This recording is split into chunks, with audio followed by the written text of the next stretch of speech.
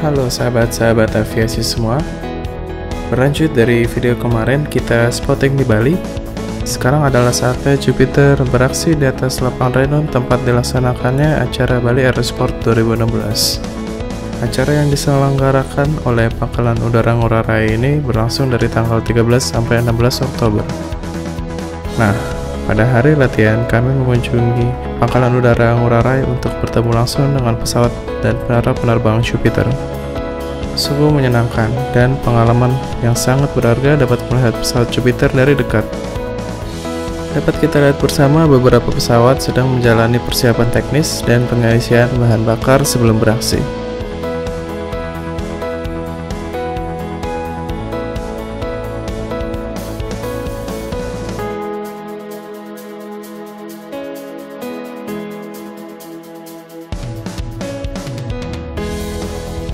Pihak Pangkalan Udara Ngurah Rai juga mengundang murid-murid sekolah di lingkungan pangkalan untuk melihat pesawat Jupiter dari dekat. Kami juga sempat berfoto dengan para penerbang Jupiter seperti narator Kapten Penerbang Anggoro, Jupiter 3 Kapten Penerbang Idam Satri Utomo, dan Jupiter 6 Mayor Penerbang Humaydi Syarif Romas. Bali Aerosport 2016 sangat ramai dikunjungi oleh warga. Jalan pun ramai dengan kendaraan yang parkir. Para peserta yang ikut senam Zumba. Acara pun dibuka oleh para pejabat TNI AU dan pemerintah setempat.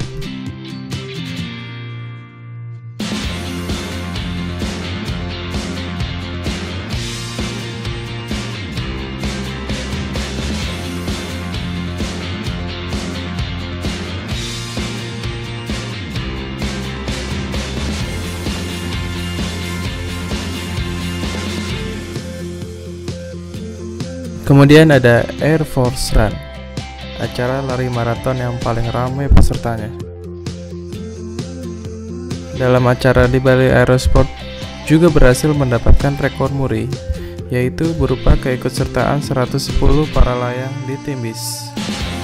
Pesawat remote control pun mendapat kesempatan untuk memeriahkan acara ini.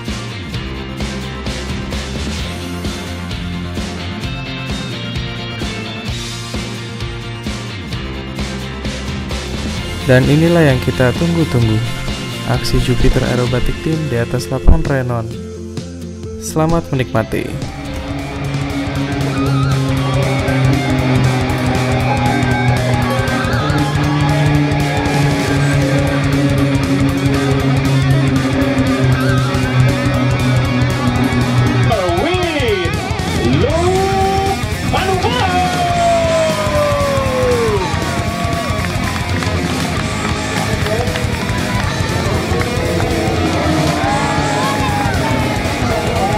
Fokuskan pandangan hadirin ke pesawat yang paling kiri dan kanan, Jupiter 5 and Jupiter 6.